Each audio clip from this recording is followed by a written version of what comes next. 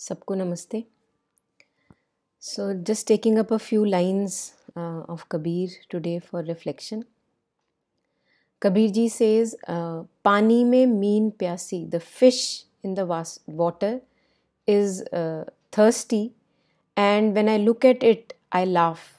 It makes me laugh that how can fish who is in the middle of the water throughout, never away from water, is still thirsty. And that is a reference to the human condition. Kabirji is hinting at the human condition that in the middle of grace, in the middle of being held, we feel lost, we feel abandoned, we feel as if we are just not held, which is not true. So Kabir here Kabirji is referring to the mind. The mind makes me feel, owing to the nature of the mind. It builds fantasies, it builds images that oh my God, I am not complete, and if I do this, then I will get complete. If I do this, then I will reach peace. If I 10 hours, if I meditate, then I will reach satisfaction or contentment. So the mind, owing to the fact that the mind cannot stand the unknown, the uncertainty, it creates a kind of a plan to be home. While in that, what we are missing is that we are actually home. We are home. We were never away from home. So the mind first creates an image that there is something wrong with me. And if I seek something outside of me, that will make me complete. That will make me, that will make me contented. That will make me peaceful. I'm not at peace right now. The mind creates this image, owing to the fact that mind throws everything into the future, right? So whatever is happening right now, that is not enough. Whatever the life is right now, that is never enough for the mind. That is never enough. And to be enough, to reach a state of contentment, to reach a state of completion, it then does something. I do something out of my incompletion, out of this feeling of the state of incompletion. I do something, and I feel that will make me complete. But the whole picture is a farce. The whole picture is a fallacy. Because that which is already complete cannot be made complete. And that's why we suffer so badly, especially on the spiritual path. We suffer so badly, oh my God, I have been on this path for so many years and I'm not reaching anywhere.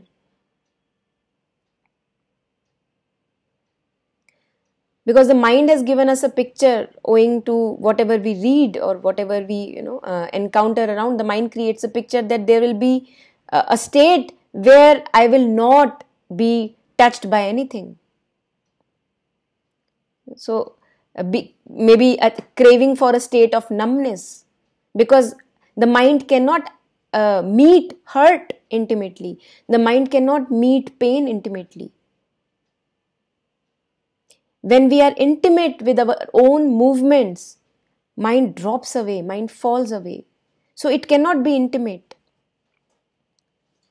Now, owing to the fact that it cannot be intimate with the pain, the hurt, the sensations right now, so it creates an image that there will be one point when I will be free of hurt and then I will be complete. And that stage almost never arrives. We keep on suffering and even getting frustrated. Oh my God, that state is not arising. I'm not progressing.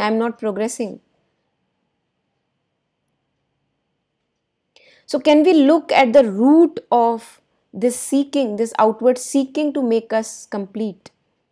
Then obviously we, owing to this seeking that I am incomplete and something else will make me complete, we fall into so many things. We fall into relationships, we fall into jobs, we fall into all kinds of situations, because we have a promise somewhere in future that that will make me complete, and that never happens, because I am originating from completion. I am whole. In my incompletion, I am still whole.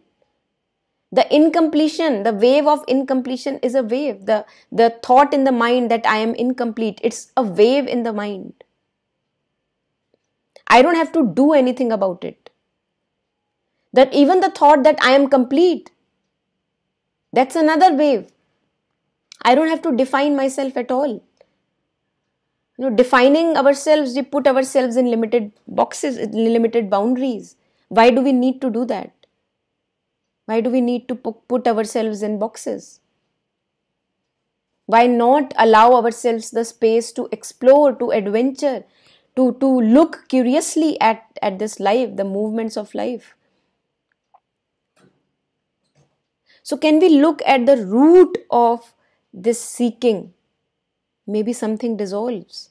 Maybe the question that I have asked has just to be sublimated. Maybe there is no answer to that question. So I have taken this thing very, very strongly. I have tied this belief to myself that I am incomplete, that there is something wrong with me. And no wonder that we find then people who exploit, we get exploited because they promise us this completion. They promise us that if you do this workshop or if you do this course with us, you will reach a place which is a place of, peace, completion.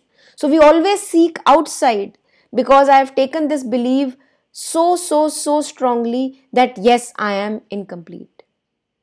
I don't even question it. What if in all my movements of life, in all the ups and downs of life, what if I was forever complete? I was at home all the time. Nothing happened. I did not go anywhere actually.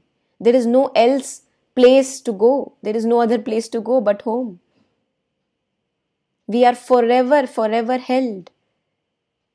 Even if we may forget that we are held, we are held. So can we then put all the energy to just this remembrance that I am home? That even if when I am having a feeling of pain, a feeling of, anxiety, I can be with that. I am home. Let me see what anxiety is here for. Give it a seat. Let it stay for some time. It doesn't want anything. The anxiety does not want anything. Because I see that whenever I follow anxiety, I do something out of, I'm feeling really anxious and I do something about it. I see that maybe I get a temporary relief, but the anxiety never goes away, right? Even when I do 10 hours, 20 hours of meditation, the anxiety will never go away. And who is in me who wants this anxiety to go away, go away, go away? Why are you here? Why are you here?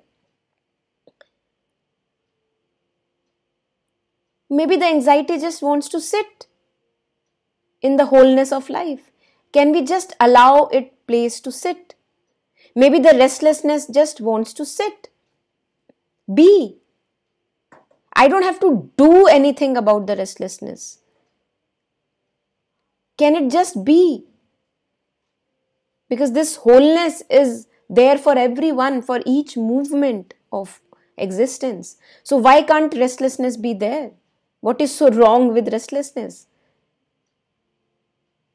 She is also a divine child. She has full right to stay wherever she wants to stay. I don't have to do anything about it. She can stay. And the moment I become comfortable with my deeply discomfortable feelings, I let them stay. I let them stay. I don't have to act according to them. I don't have to follow what they propel me to do. I don't have to do that. I can just let them sit. And whatever action then I will do will be originating from a remembrance that yes, there is nothing that I need externally to complete me. So I can do this action. This feels right. This feels right. And then the actions emerge out of a wholeness or a completion. And that's why Kabir says that Paani meen pyasi, the fish in the water remains forever thirsty, and I really laugh about it. This is, we can say, divine comedy. We see that our relationships never fulfill us because the mind will always want something more, something more. This is not enough. Whatever is there, that is not enough. That is not enough. I want more. I want more. And that more is a farce. It is a fallacy. Because when even the more happens, then there is another more. So can we just let this craving stay? Can we just allow this craving for more to stay? I don't have to act according to the craving. Yes, the craving may be there. The mind is there. The mind will go up and down. Yes, the craving may be there. Yes, the restlessness may be there. Yet, I don't have to follow it at all. It can just stay. It can rest in the wholeness of life. It can rest in the presence, vast presence of life. So can we experiment with this, and then we see that whatever we do comes out of our fullness, of our completion. As if we, a mug which is spilling brim, like full brim of water, then it spills out water. So then we keep on spilling out our wholeness. Do we want to experiment with this? Do we want to see that we were never away from home? No matter how many bad karmas, so-called, I may have done, I was never and I can be never away from home. It is not possible. It is not even a possibility. It is just a forgetfulness that happens. That, oh my God, I have done so much bad. There is no salvation for me. There is no redemption for me. And right there in the middle of all that, I am always forever home. Nothing happened as if. So can I remember that? Do I want to remember that?